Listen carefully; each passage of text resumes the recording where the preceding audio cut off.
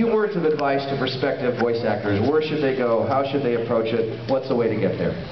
You must be an actor.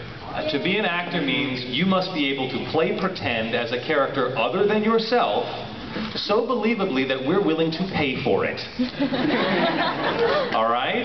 So you need to practice.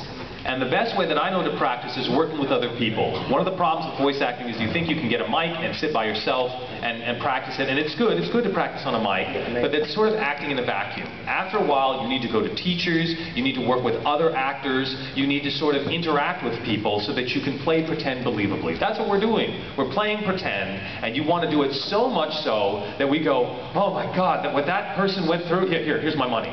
Right?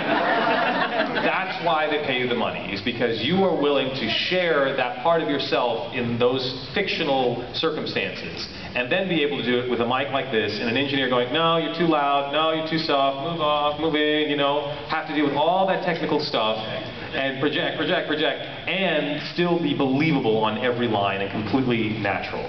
So practice acting, love the art in yourself more than yourself in the art. Take classes with Tony, because he's really good. Woo! Take classes with me if you like. Woo!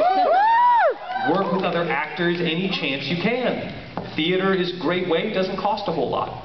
And in terms of the workshops for Adventures in Voice Acting workshops, we have some coming up in July. If you go to www.adventuresinvoiceacting.com and use the promo code AX2010, you'll get a special AX discount for that. And please check out, what's your website? CrispinFreeman.com. I know it's tough. By CrispinFreeman.com, I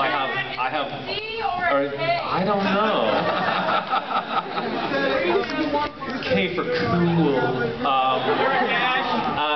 Yeah, CrispinFreeman.com. I have a whole classes section, and I'm offering my anime mythology lectures at different places around, and I always keep everything updated there, so that's where you can find out all the latest information on the classes that I offer.